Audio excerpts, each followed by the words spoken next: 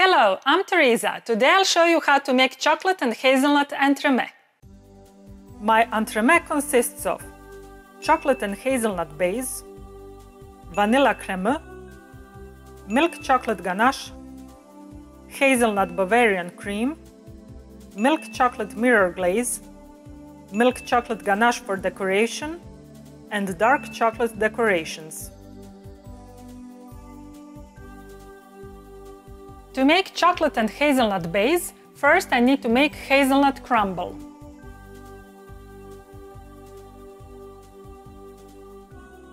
To make hazelnut crumble, I will put flour, muscovado sugar, and toasted hazelnuts into a food processor. I will add cold butter cut in cubes.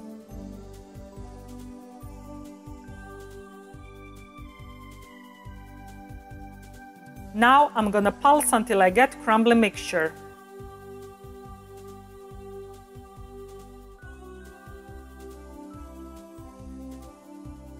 I'll transfer the mixture onto a paper-lined baking tray and spread it with my hands.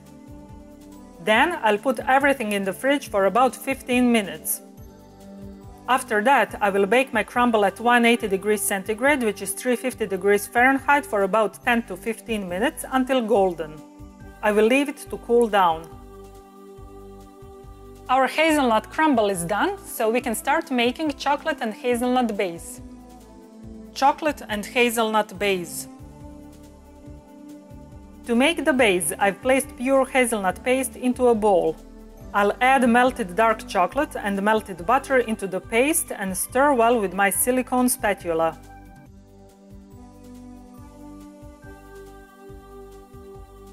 Then I'm gonna add crumble that I've previously crushed into small pieces. I will mix everything thoroughly so that crumble gets evenly coated. I've placed 16 centimeters, which is 6 inches in diameter cake ring onto a cake board, and now I will line it with acetate strip. Then I'll transfer my chocolate and hazelnut base mixture into the prepared ring. I will spread the mixture using my small spatula until it covers the bottom of the mold evenly. You can use the back of the tablespoon if you feel more comfortable. I will put my chocolate and hazelnut base in the freezer and leave it to set. Vanilla creme. Next thing I'm gonna do is make vanilla creme. To do that, first I'll soak gelatin in cold water. As soon as my gelatin softens, I will take it out and squeeze to get rid of the excess water. I'll briefly whisk egg yolks with sugar.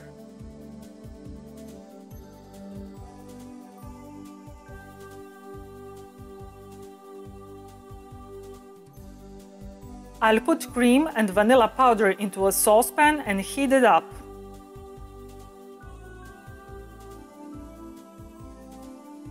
When the steam starts to appear, I will remove the pan from the stove. I'll temper the yolk mixture with approximately half of the heated cream. I'm gonna stir well.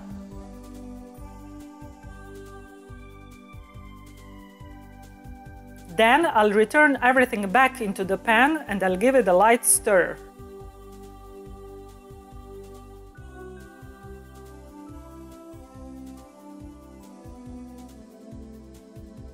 I'll put the pan on the stove, insert the probe of my digital candy thermometer into the mixture, and continue cooking, stirring constantly until the temperature reaches 84 degrees centigrade, which is 183 degrees Fahrenheit. Then I will remove the pan from the heat and strain the mixture into a clean bowl. I will add soaked gelatin and stir until it melts. I will leave my vanilla creme to cool down a bit. When my vanilla creme cools down and thickens a little bit, I'm gonna pour it on top of the frozen base and put everything back in the freezer to set. Milk chocolate ganache. Next, I'll make milk chocolate ganache. I've melted milk chocolate in the microwave on low heat. Now I'll add cream that I've previously heated in the microwave. The cream should be hot but not boiling. I'll gently stir with the whisk until ganache becomes uniform.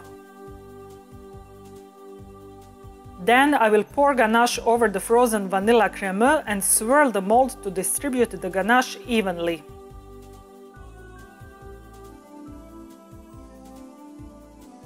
I'll tap the mold against the counter to get rid of the air bubbles on the surface of the ganache.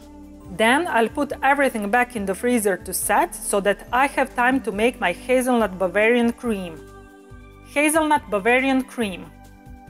To make hazelnut Bavarian cream, I'll soak gelatin in cold water. As soon as my gelatin softens, I will take it out and squeeze to get rid of the excess water. I'll briefly whisk egg yolks and sugar.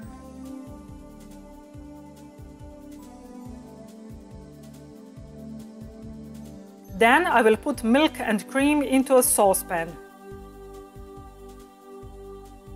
When the steam starts to appear, I will remove the pan from the stove. I'll temper the yolk mixture with approximately half of the heated cream. I'm gonna stir well.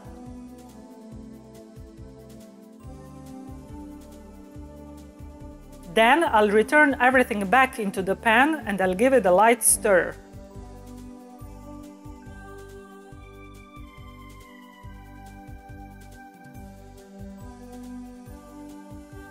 I'll put the pan on the stove, insert the probe of my digital candy thermometer into the mixture, and continue cooking, stirring constantly until the temperature reaches 84 degrees centigrade, which is 183 degrees Fahrenheit. At that point, I will remove the pan from the stove and add soaked gelatin. I'll stir until it melts. Then I'm gonna strain the mixture into pure hazelnut paste.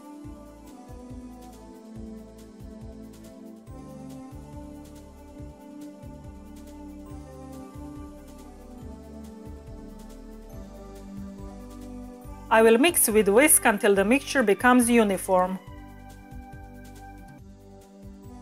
I will leave this mixture to cool down to 30 degrees centigrade, which is 86 degrees Fahrenheit.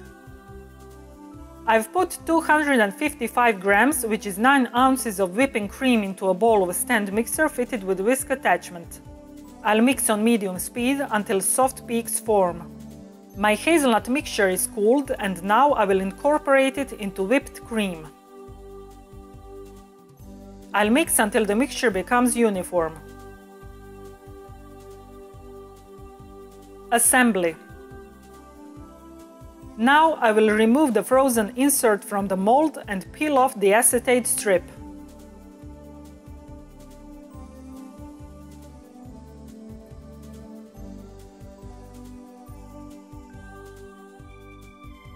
I will line my 18 centimeters, which is 7 inches in diameter round cake ring with acetate strip. I will put it onto a cake board so that my frozen insert is exactly in the middle of the mold. To make sure that my insert is in the right position, I'll use my wooden 1 centimeter, which is 3/8 of an inch wide popsicle stick. Then I will pour hazelnut Bavarian cream over the insert. To prevent leaking, first I'll pour only a small quantity of Bavarian cream so that it covers the bottom of the mold, and then I'll put the cake in the freezer to set. My bottom layer is set, so I will fill the mold with Bavarian cream all the way to the top and put everything back in the freezer until it becomes frozen solid. Milk chocolate mirror glaze. To make milk chocolate mirror glaze, I'll soak gelatin in cold water.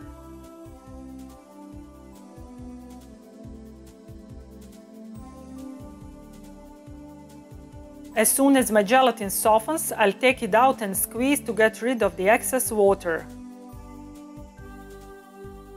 I'll put water and sugar into a saucepan and cook until it boils.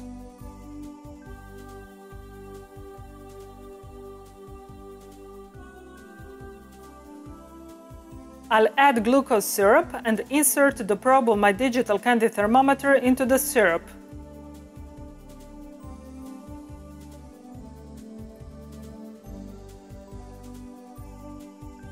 When the temperature reaches 103 degrees centigrade, which is 217 degrees Fahrenheit, I'll remove the mixture from the stove and pour it over the condensed milk.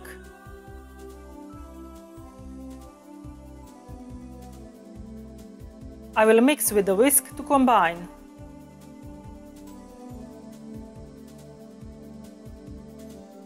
I'll add soaked gelatin and stir with the whisk until melted.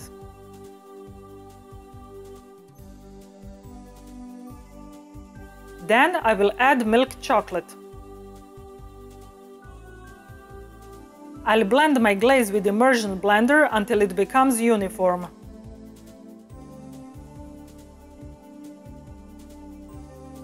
Then I'll cover it with cling film and leave it in the fridge overnight.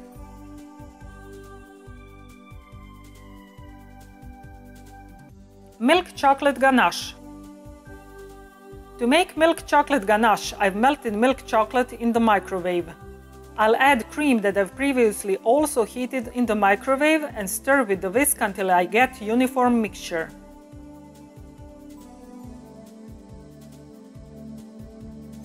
Then I'll add softened butter.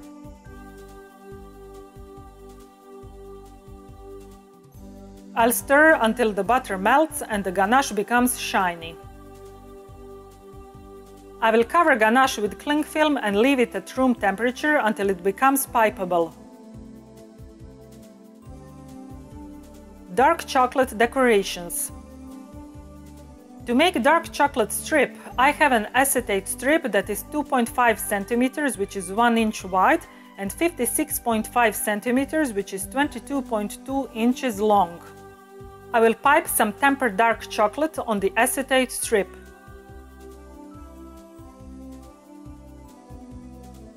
Then I'll spread the chocolate with my small spatula.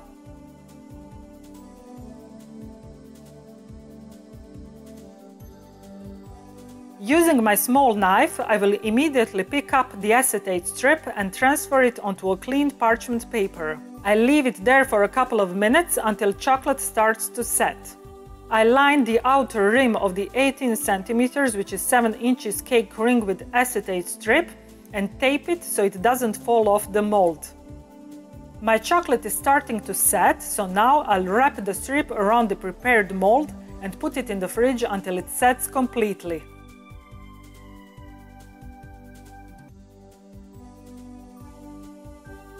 To make dark chocolate discs, first I'll mix melted cocoa butter with some gold powdered coloring.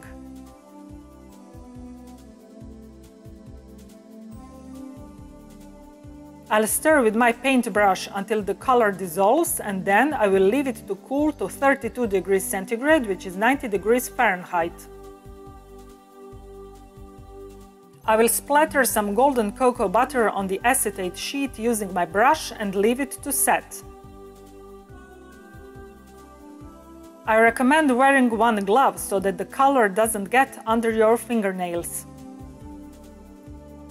Then I'll pipe some tempered dark chocolate onto the acetate sheet.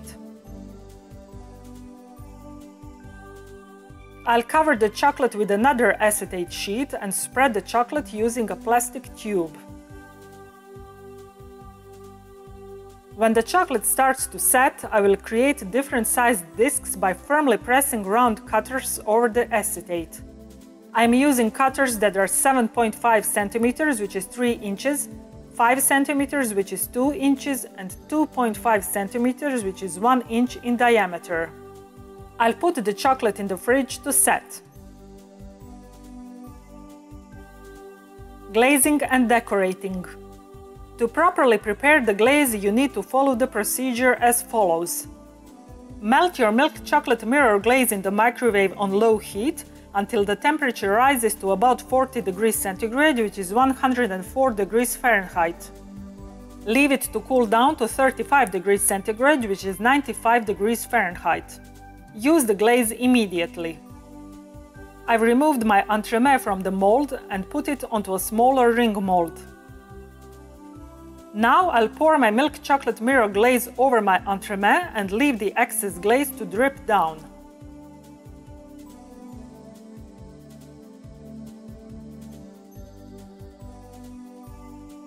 I've transferred my entremet onto a cake board, and now I will decorate it with my dark chocolate strip, which I'm gonna gently place around the bottom of the entremet. Now I'll pipe a blob of milk chocolate ganache on the entremet using my 10 mm, which is 3/8 of an inch round tip. Here I have my 3 different sized chocolate discs. First I will pipe a blob of ganache onto the big disc and then on the middle sized disc. I will leave the smallest chocolate disc as is. Now I will place the middle sized disc onto the big one and then put the smallest disc on top of everything.